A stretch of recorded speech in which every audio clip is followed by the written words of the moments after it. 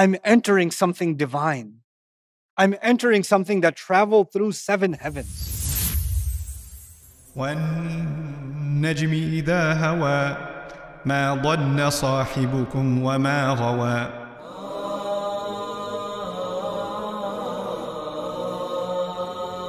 Beguina TV doesn't just teach you about the Quran. You can also learn Arabic from a brilliant teacher. Ustad Nauman Ali Khan has made this beautiful ancient language easy to understand. So you're not only improving your language skills, but your understanding of the Quran too. Tap now to check out Beguina TV.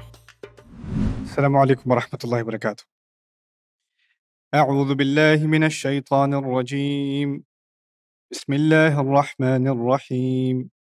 والنجم إذا هوى ما ضل صاحبكم وما غوى وما ينطق عن الهوى إن هو إلا وحي يوحى علمه شديد القوى ذو مرة فاستوى رب اشرح لي صدري ويسر لي أمري واحلل عقدة من لساني يفقه قولي.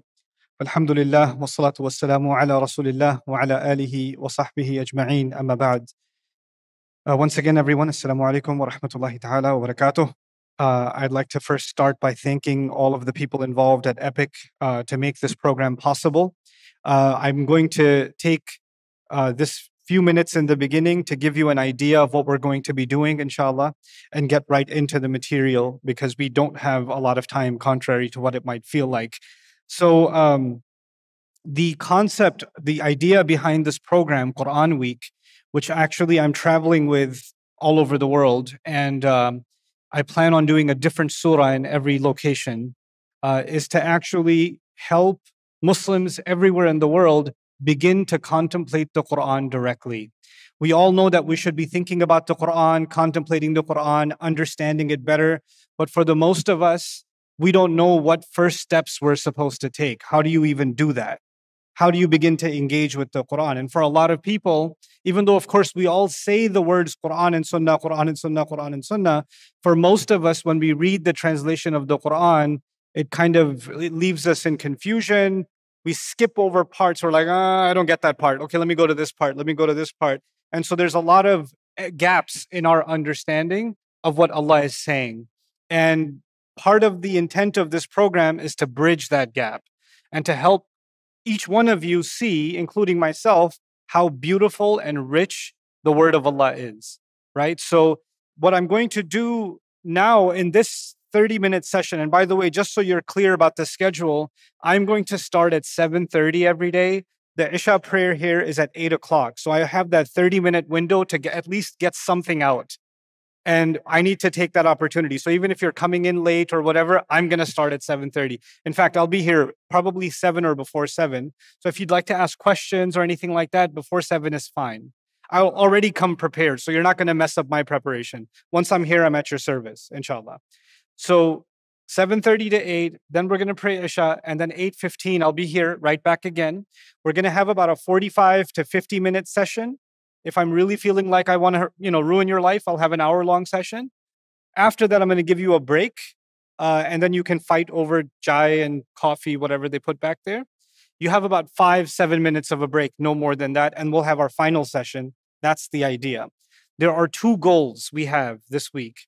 One, the primary objective, the main goal I have, is to share with you Tadabbur, and I'll explain what that means, on Surah An-Najm, Surah number 53 of the Quran. So for those of you who didn't know, we're going to be diving as much as we can into Surah number what? 53, An-Najm, okay?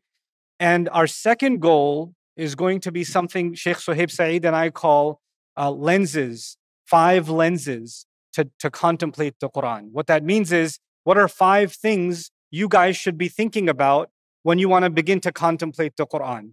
Okay, so let's get right into the work. I'm going to tell you some things about what tadabbur means, what deep contemplation, what does that mean? Allah in the Quran did not say that thinking deeply about the Quran is an extracurricular activity. We know that some things in Islam are absolutely necessary, like the 5 prayers, there's no compromise on the 5 prayers. Some things are haram, they're absolutely haram, there's no compromise. Tadabbur of the Quran, contemplating, thinking deeply about the Quran, is actually something Allah demands in the Quran and complains when people don't do it. So it's not something light. It's not if you have time, you should do it. In fact, he says, أَفَلَا يَتَدَبَّرُونَ الْقُرْآنَ twice. He says, don't they then think deeply about the Quran? Twice he asked that question. Also, he says that he sent this book down for lots of reasons, right? So he says he sent it as guidance. Everybody knows that answer. The Quran was sent as a guidance. Another place in the Quran, he says, أَنزَلْنَاهُ إِلَيْكَ مُبَارَكٌ لِيَدَّبَّرُوا آيَاتِهِ. A book we sent down to you full of blessings for the goal that they should contemplate its ayat. They should think deeply about its ayat. So the fact that you and I have to think about the ayat of Allah deeply and engage in contemplation is actually one of the main goals of the Quran. Nowadays, the tragedy has become, and it's been there for a few centuries, so we didn't start this problem, but we're continuing the problem. And that is when somebody says, I'm learning Quran, or my child is learning Quran, you know what that means? They're memorizing Quran, or they're learning tajweed, or they're learning how to sound the words. And we call that learning Quran. When the Quran came down, nobody called that learning Quran. Nobody called that learning Quran. When someone was learning Quran, they were pondering the Quran. They were thinking about the Quran. They were trying to understand the Quran. So now that I've said that brief introduction, now I want to make clear for all of you two concepts that usually get confusing for us. Tafseer and Tadabbur. I'm going to define these two terms for you. Tafseer and what? Tadabbur. Okay. Tafseer is basically, am I understanding the ayah correctly? What do the words mean? Do I know anything about when the ayah was given to the Prophet ﷺ? What is the context of the ayah? Is it being translated correctly? Is my understanding the lesson I'm supposed to get from this ayah? Am I getting that correctly? That is tafsir. And tafsir work, our scholars have done centuries and centuries of work on tafsir. Sometimes they have debates in tafsir. We'll see that too. Sometimes there's debates. But for the most part, tafsir is basically research-based. You have to do the research. What does this word mean? What does this ayah mean? How did the companions understand it? What was the story behind this ayah, etc., etc.? All of that is the study of what? Tafsir. Okay? The mufassir, the people who wrote tafsir, they had a few basic questions in front of them. And when they answered those 3, 4, 5 questions, they moved to the next ayah. Then they asked the same 3, 4, 5 questions, then they moved to the next ayah. What does the ayah mean? When was it revealed? What did the early scholars or early companions say about this? Did the Prophet ﷺ say something about this, etc.? There's a few questions. Once they answer those questions, they move on to the next ayah. Okay? Now then there is, and by the way, in tafsir, if you went to a tafsir library, and soon you'll see on YouTube, Sheikh Suhaib and I have done a video series. We've recorded it. We're going to release it soon on a tafsir library, walking through a tafsir library. His library, actually, in Scotland. But anyway, if you went through a tafsir library, it would be like going to like the literature department in a library. You have different kinds of literature, right?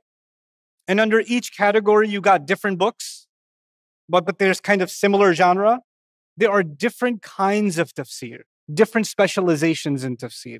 Al-tafsir bil-ma'thur, al-tafsir al-lughawi, al-adabi, al-ishari. There's all different kinds of tafsir. And each one of them, there's multiple people who did lots of work in each one of those categories. So tafsir is a big world. It's a very big world, okay? But at the end of it all, it's where scholars do their work to try to explain the lessons of the ayah in simple language to you, okay?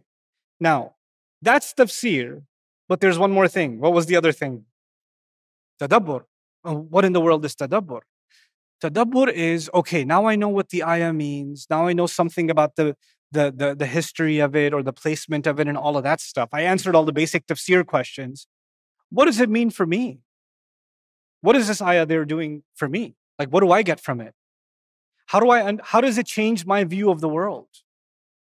In other words, there's the information, and then there's the impact of that information. You understand? Tafsir will give you the information. Tadabbur is basically an exercise. How is this impacting my heart? How is it changing my view of the world? How is it supposed to change my emotions? How is it supposed to change my opinions? Because these ayat, they're talking about something that happened a long time ago, but they're also talking about my life right now. That's tadabbur. That second part is tadabbur. Now, the problem that has happened in the ummah, and I say this, you don't have to agree with me, this is my own analysis. People that study tafsir feel like they don't need to do tadabbur. Tafsir is enough as tadabbur. We studied the tafsir, that's good enough. And then people on the flip side came along and said, these people, all they do is read these tafsirs, but they don't really connect with their heart to what the Quran is saying. I want to read a translation and I want the Quran to talk to me about what it's saying to me. I'm going to do tadabbur myself, right? So now lots and lots of Muslims are reading translations of the Quran and trying to do what? Tadabbur. So the people of tafsir are not doing tadabbur, and the people of tadabbur are not studying tafsir. And this is a disaster. Because if you don't have the correct basic meaning, and then you start contemplating on top of that, you're going to be crazy. You're going to come up with crazy conclusions, but your heart tells you it works.